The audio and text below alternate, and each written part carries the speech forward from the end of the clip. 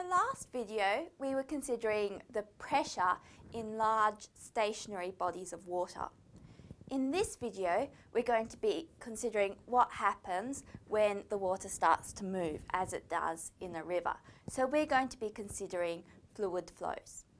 We're going to start by considering ideal fluid flow, and then we'll look at some turbulence and viscosity, which is less ideal fluid flow, but happens in real life. So first of all, let's define what we mean by ideal fluid flow, and then we'll look at a couple of equations that describe ideal fluid flow. So ideal fluid flow is the flow of fluids which is steady or laminar. So a steady flow means that each of the little increments through that flow is moving with the same speed or velocity. So it doesn't matter if you're at the top of the fluid or you're at the bottom of the fluid or where you are in the river. If it's ideal fluid flow, you've got the same speed at each of those points. And this is also called laminar flow. The second thing we need to have ideal fluid flow is irrotational flow. So this means that if we put a paddle wheel at any point in that flow, it doesn't spin. So the force on the right of the paddle wheel is the same as the force on the left of the paddle wheel. So whirlpools and things like that would mean that we had non-irrotational flow. And so we're assuming that we don't have whirlpools and things in our ideal fluid flow. The other thing we need for ideal fluid flow is a non-viscous liquid. So water is fairly non-viscous. It's not very sticky, it flows quite fast, and so this is non-viscous. Later, we'll be looking in more details about what viscose is. Honey is a very viscous fluid, for example. And finally, the fluid that we're considering needs to be incompressible. So if we try and squash water, it's really, really hard. It's very hard to change the volume of the water by applying pressure. Air, on the other hand, is easy to compress, and so air is not incompressible. So we're going to make those assumptions about our ideal fluid. So let's start by considering water moving along a hose. Now, what do we know about water moving along a hose? Well, one thing we know is that any water we put in at this end has to come out at this end eventually. So the water we put in here each minute comes out here each minute. If that didn't happen, we'd have a big build-up of water in the hose, or we'd have extra water coming out the end, so we'd be magically creating water somehow in the hose, and that doesn't happen. So we know that the volume in per unit time is equal to the volume out per unit time.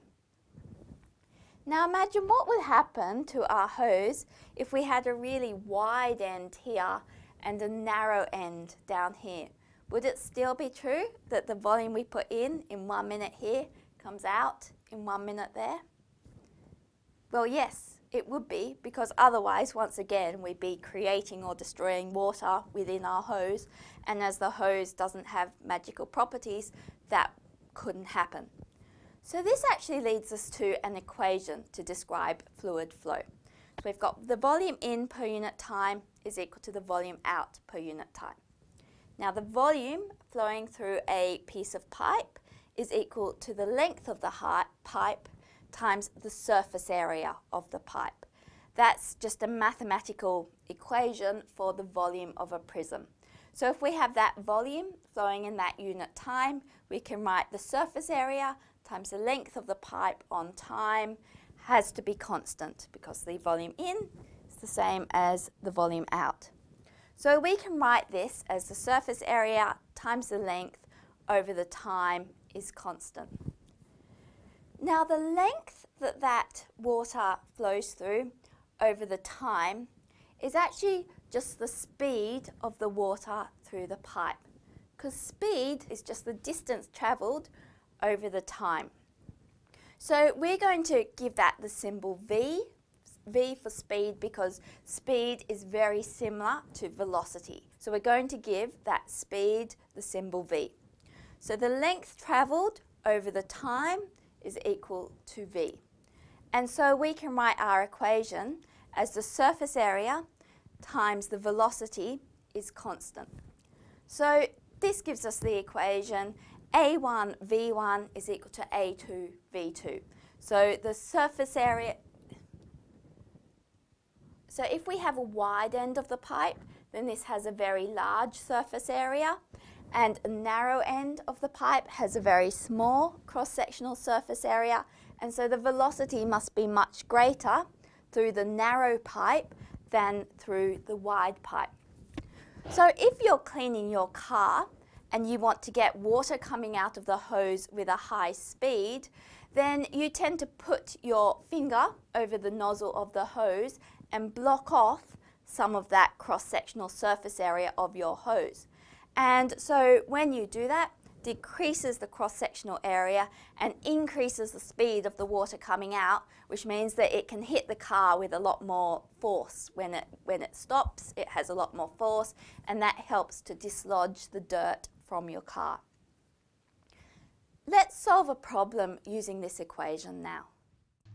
7,600 gigalitres per year needs to flow through the Murray-Darling system to maintain its health. At one point along its path, the Murray has a width of 20 metres and a depth of 5 metres. We're going to assume that all the water in the system flows through this point. What average speed is needed at this point? And what speed is needed in a floodplain with a cross-sectional area of 1,000 metres squared? Okay, so we know that the volume over the time which is needed is we've got 7,600 gigalitres. So that's 7,600 times 10 to the 9 litres. And we want to get this into SI units, so we'll convert it into metres cubed. So if we times it by 10 to the minus 3, that gets us from litres to metres cubed. And then we need per unit time. At the moment this is per year. So in a year there's 365 days. In a day there is 24 hours. In an hour there's 60 minutes. And then in a minute there's 60 seconds. So this is going to give us the flow rate in metres cubed per second. So entering this into the calculator, we get 241 metres cubed per second is the flow rate. So we know that this flow rate is constant because we've got A1 V1 is equal to A2 V2. And this flow rate, AV, is just equal to the volume of the water over the time. And so we know that at this point it's got a width of 20 metres and a depth of 5 metres. So there's 20 metres, here's 5 metres. So the cross-sectional area A is equal to 20 times 5, and so that's equal to 100 metres squared. And so we can get the speed. We've got AV is equal to 241, and A is 100 times the speed, and so the speed is equal to 2.41, and that's in metres per second.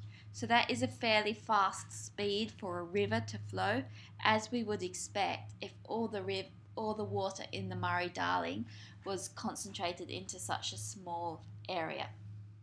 So then it asks us how fast would it flow if it went into a floodplain with an area of 1,000 metres squared. So that would be a very small floodplain. So that's just the cross-sectional area. That could be, say, a kilometre wide and a metre deep. Is one possible configuration. But in that case, we just use again AV.